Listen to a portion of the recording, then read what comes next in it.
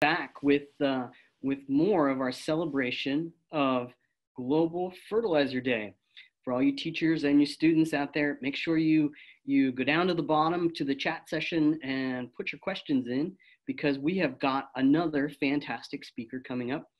Pamela is going to be a hard one to top, but we're going to give it a shot.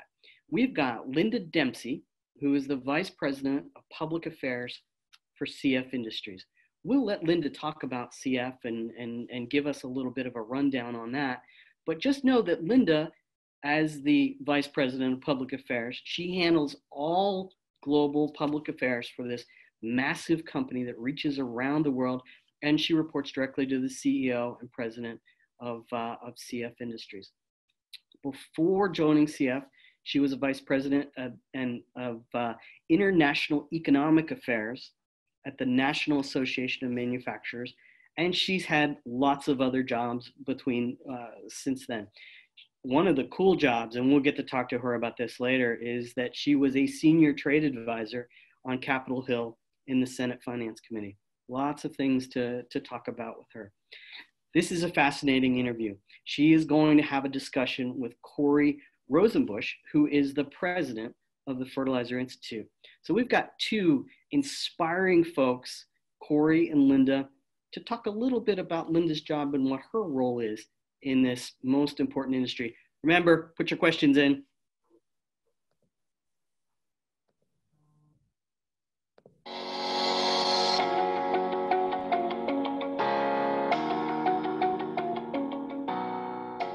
Hello, my name is Corey Rosenbusch, and I'm the president and CEO of the Fertilizer Institute.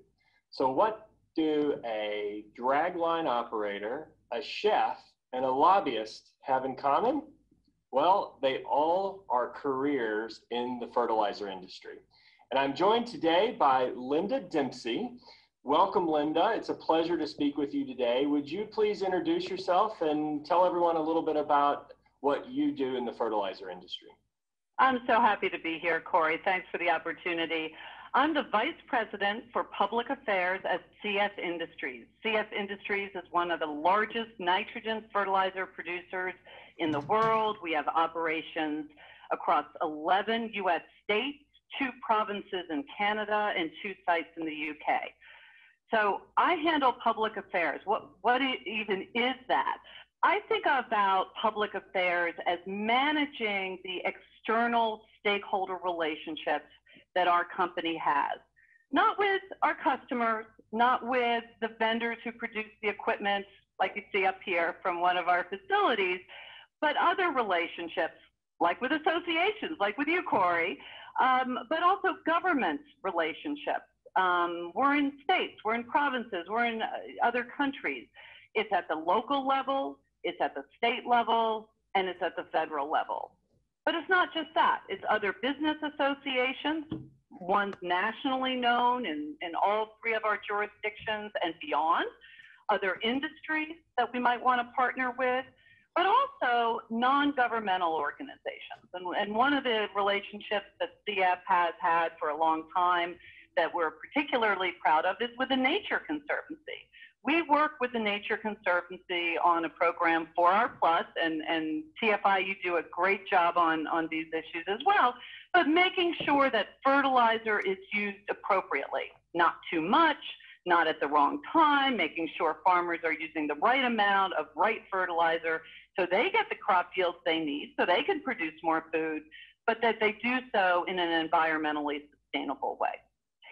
So in addition to that, right, I report up to the CEO and advise the entire senior leadership team of external developments. They might be political developments, they might be other developments in the world, different, how public opinion is shifting. Certainly government policy, regulatory policy, laws, international treaties and agreements that come up. And then the last part of my job, and like many jobs, is to build my team. I have colleagues here in Washington, D.C., where I sit, but also in Canada and the UK. And part of my role is to help them develop, to grow in their careers, to develop their talents, both for our company and the strength of our company going forward, but for themselves as well as they continue on their professional career. So CF is one of the largest nitrogen producers for fertilizer in the world.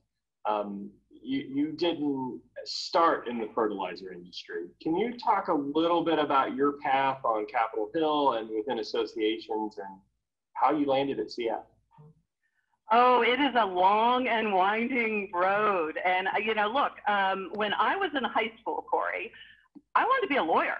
I started the debate team at my high school. I ran it. I was really psyched. That was what I wanted to do. I wanted to be in court.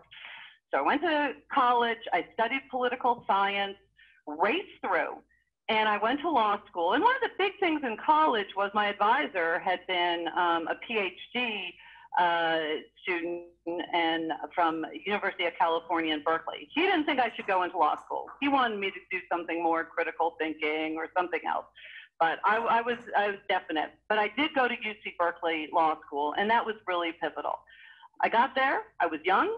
I was 21, one of the youngest kids in the class, and I needed to learn a lot. And the people I really was attracted to at the school were people who had done other things. And so I decided I needed a break.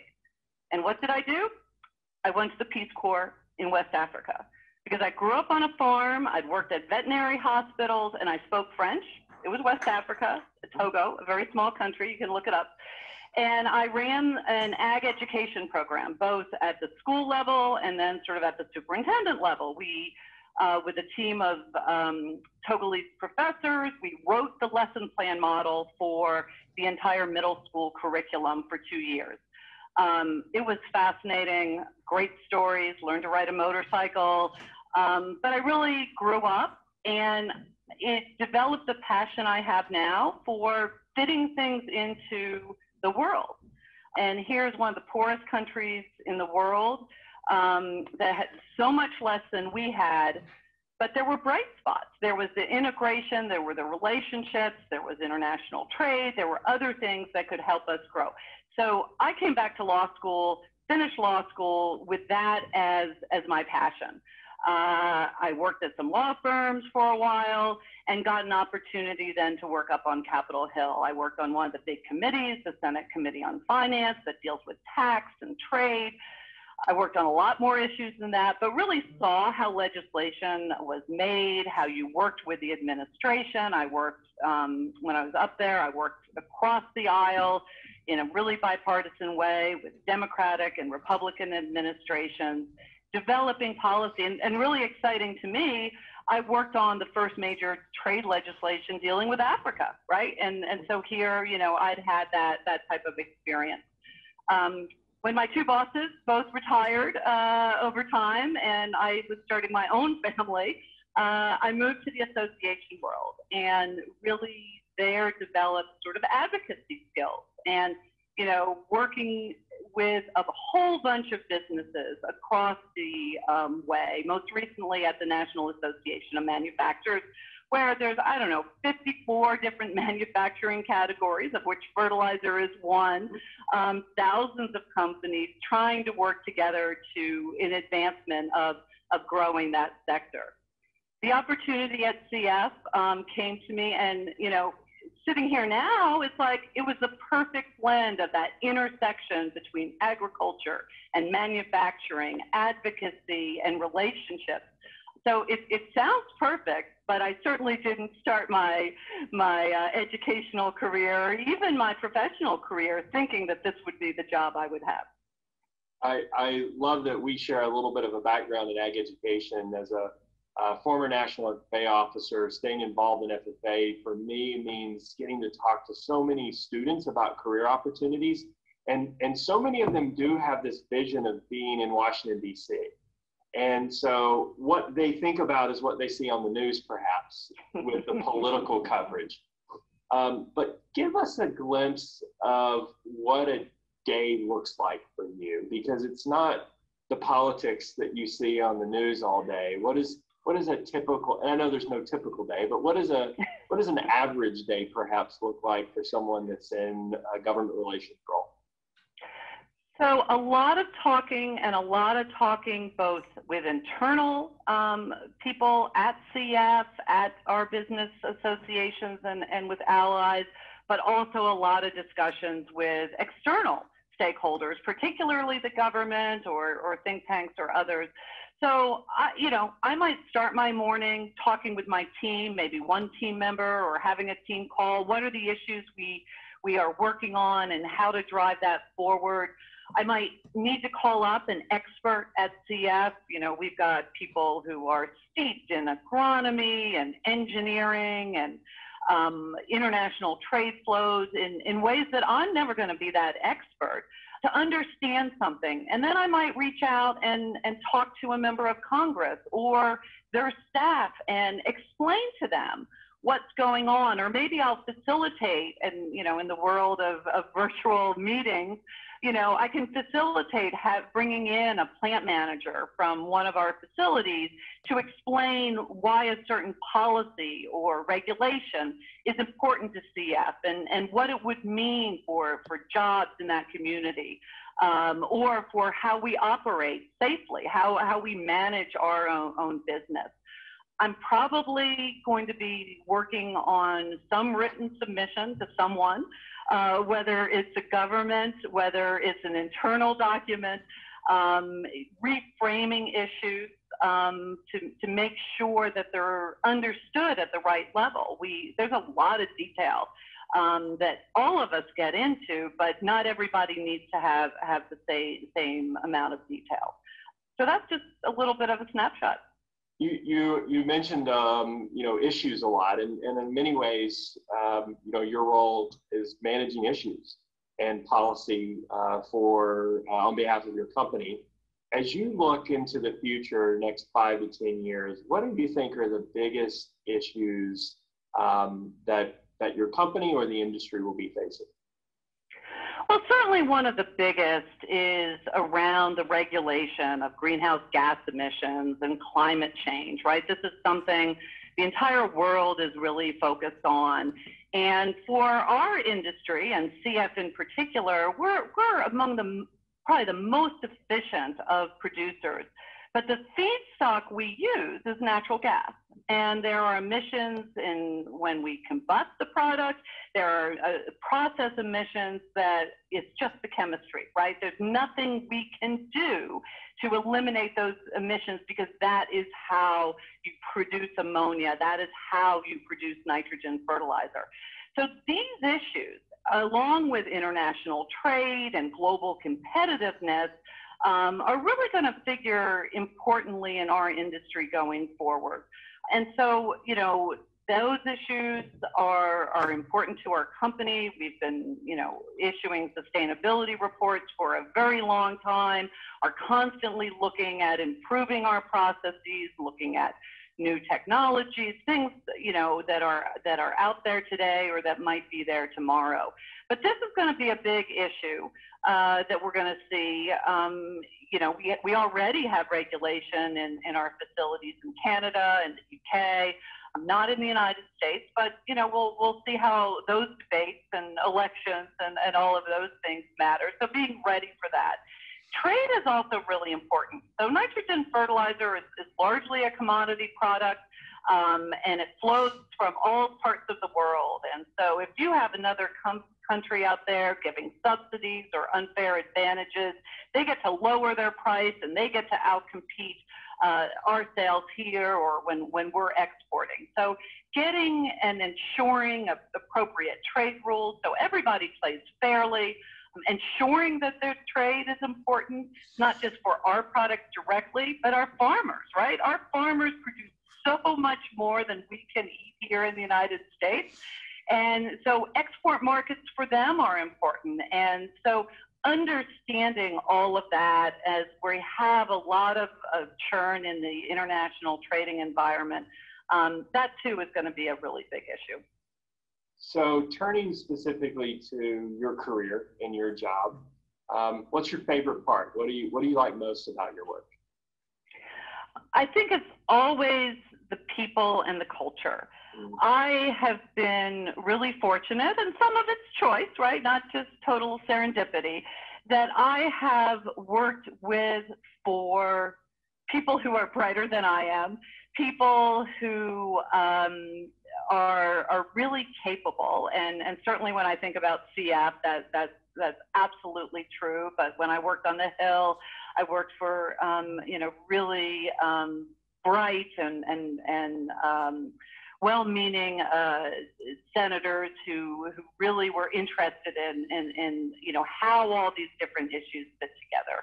Being in a culture that is focused on in being inclusive, working together, thinking about the long term, not just thinking about today.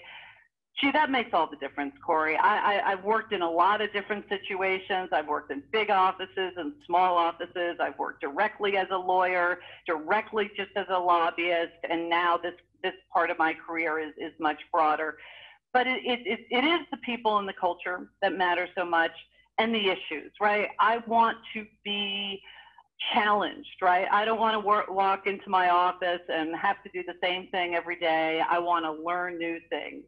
And so that's really what I love about, where I am now, but where I've been before. So we may not be new to agriculture, but you and I also share another thing in common, in that we're new to our jobs. And I'm sure we can attest to the fact that we've learned a lot in the last 6+ months. Give us a fun fact maybe that you've learned about CF or fertilizer that maybe people don't realize or know. So the thing that really is really compelling to me about fertilizer is the role it plays in enhancing the productivity of our food production, right? We have increased, in large part because of fertilizer, the global grain harvest by about 140%. At the same time, we've only increased the arable land we're using in agriculture by 7%. And that's really important. It's really important to that climate change debate I was mentioning earlier. Forests are really good at sequestering carbon. They're one of the great natural resources the earth has going forward. And so fertilizer's ability to make the land that's in operation right now even more productive, it helps the bottom line of our farmers. It gets food to people who need it around the world, but it also protects those forests that we need. This is going to be really important going forward. We need to really dramatically increase food production if we are going to meet the needs of a growing world population. But we've got to do it in a way that we're keeping our forests intact, and fertilizer is right at the heart of that. So, Linda, we're talking to our future workforce, and we need that next generation, that pipeline of talent coming into the industry. What advice would you leave with anyone listening in today as they think about their future careers? So a few things. I think one of the ones is learn how to learn. I started, as I said, I started thinking about my career in very different things. And I spent a lot of time learning how to talk and argue and advocate. But I've had to learn a heck of a lot more, right? And so learning how to learn, I think, is really one of those important skills. Learning how to work with each other, learning how to work as a team. It's important. Hopefully you're having those opportunities in school right now. But when you're at a business, in the government, in any of these types of careers, you have to work with each other. And in ways that are collaborative, in ways that recognize that some people have certain talents, others have others, but all together, you can make a difference and you can be a stronger team. And certainly, my experience is the diversity of teams is really related to the success of teams. And so working with people from all different types and walks of life is important. And then following your passion, finding something that you are driven about, that you want to do, because frankly, we all spend a lot of time at our jobs, and so you want to be happy there. And I think the other thing that's really important that my career shows is keep your ears and eyes open. If someone opens a different door for you that you think you might not want to walk into, take it. I never thought I wanted to work on Capitol Hill. Didn't care about partisanship, don't like it. I cared about good policy. I cared about good outcomes. But actually, working on Capitol Hill helped give me some of the skills that I need to do exactly the type of job I have now. So listening to other people, forming relationships with others who can open different doors for you, I think is really critical going forward. Linda Dempsey with CF Industries, thank you for sharing your career insights with our future and for everything you do for the fertilizer industry. Thank you, Corey. It's a pleasure, and thank you, and looking forward to keep the conversation going.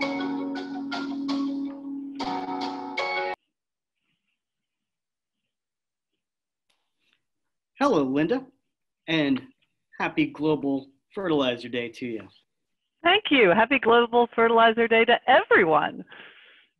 That was a terrific interview you had with Corey. Thank you very much for doing that. Thank you for taking our participants on the journey of Linda, and it's been an interesting journey. And you have inspired some questions. So we've got about 5-6 minutes here to talk about some things.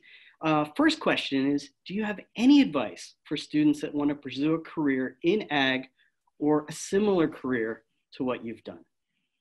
Great. So for agriculture, I mean, although this applies to any career, I think get some practical experience, right? Join FFA. I grew up on a farm. I wasn't part of FFA. I wish I had been in retrospect, but get some of that practical experience on the ground. It's incomparable. You know, for me, working on Capitol Hill was the same sort of thing, that practical experience. But then you gotta do the coursework too, right? And, you know, whether it's economics or, you know, obviously the sciences and biology and chemistry and all of that. Those are really important things, but you know, you got to learn about weather patterns. There are just so many things to learn out there. So, you know, just get both that practical side as well as learn, you know, all the different topics that can help you there. I am so eager to ask you about learning how to ride a motorcycle, but I'm gonna give you another question that came in from one of our students. How do you combat the negative media about the use of chemical fertilizer? Good, really good question. Well, they're all good questions at this point, but I think we start with a recognition about what's driving the media, what's driving the concern. And there certainly is a concern if people are overusing fertilizer or using it right before a rainstorm or not applying it in the right way. And that the 4R Plus program I talked about that we work with the Nature Conservancy, it's being part of the solution, right? Understanding there's issues and concerns out there. You know, we produce chemical products. And we do it safely. Safety is, you know, core to the philosophy of our company, but also how they're used sustainably. You know, you don't avoid issues, you take them on. You understand what's true about an issue, you help solve it and try to be part of that solution. And then you talk to others and you build partners. And one of the things we do with the 4R Plus program is not just with the Nature Conservancy, but other businesses and other organizations and universities. So how can we do this? How can we broaden this message and get everybody to use fertilizer in the right way? That was a great answer to a very hard question. I'm going to ask you a harder one.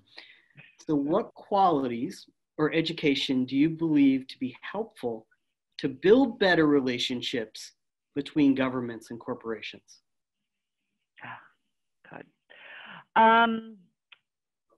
listening, right? I think when I think about my job, I need to understand what are the objectives of those government policymakers. What is it they think that is important? What's my objective? What's my company's objective, my industry's objectives? Are there some natural places for us to meet? And usually, if you take it up at a high enough level, you can find we want to meet. We care about a sustainable world where businesses can create good paying jobs across this country, right? Something most businesses and most policymakers agree on. Then you start taking it down, right? And you start looking at those issues. We're not going to agree with every policymaker on everything. The policymakers certainly don't agree with each other. But you can find areas to work. And we found it working with Democrats, working with Republicans in different states or even the same state. You can work with, some of them on all of these things. There's a bipartisan fertilizer caucus on Capitol Hill, for instance, and they care a lot about the issues that our industry cares about, and they move forward really good policy. But sometimes you might be working with a Republican senator on something or a Democrat, and you work with them where you can, but you keep the conversation going. There's lots of times that we all disagree, and just like in our personal relationships with our families, our friends, you disagree, but you gotta keep talking and you don't make it personal. And you try to build those personal relationships. Linda Dempsey, we could talk to you for quite a while. I just wanna summarize a few things that I was taking notes with, and nod your head if you're still on board with these. You said learn how to learn. You said learn how to be part of a team. You said follow your passion. And you said keep your eyes open for any kind of new opportunities. As we're wrapping this up, I just wanted to highlight those great pieces of advice that you have for all of our students and for all of our teachers. Linda, thank you for your time today. My pleasure. Enjoy, everybody.